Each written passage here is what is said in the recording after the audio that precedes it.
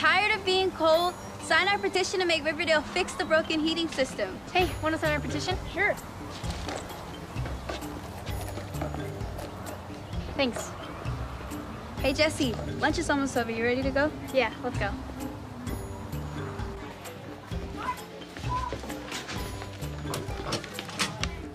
You got a lot more signatures today.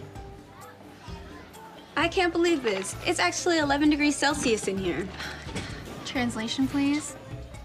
51.8 degrees Fahrenheit. That's cold. Yeah, it's the coldest indoor temperature reading this week. What? I've been collecting data.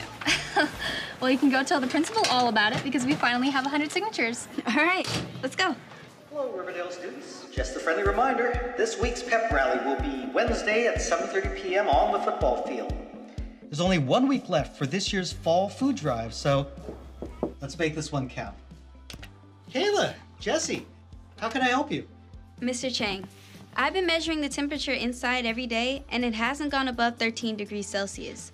And today, it was only at 11 degrees Celsius. I think there's a serious problem with the heating system. The problem is that it's broken. We have a petition signed by 100 kids at school saying that we need to get the heater fixed. We hope you'll take this matter seriously. I can do better than that. How would the two of you like to help me pick out a new heating system? For real? We all know the heater's broken. You want to see the options? Sure. What we have here are two systems to heat the school, using water that is at a higher temperature than the air in the school. That's interesting. I always thought heaters just used hot air and blew it around. The first proposal uses a water heater that heats a small tank of water to 39 degrees Celsius every day. Then that warm water is pumped into a bunch of pipes that heat the school. In the evening, when the water cools down, it's pumped back into the tank and gets reheated for the next day. That is so smart. This one's my favorite. Well, wait to hear both of them. The second proposal uses a large reservoir of warm 30 degrees Celsius groundwater. Every morning, water from the reservoir gets pumped into the pipes that heat the school. Then, in the evening, the cool water is pumped out to make room for the warm water in the morning. This one's really cool, too. I don't know. How could water from the ground be warm enough to heat our whole school? Well, if the water is warmer than the air temperature. I guess, but I don't even see how the heat from the water could get into the air for either system. Water and air are separate things. How would the heat go between them? That's a good question.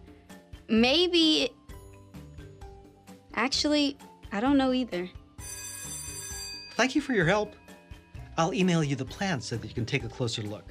I love hearing input from students, but lunch is over. Time for class. But we'd love to help more. Maybe me and Kayla could go research heaters in the library.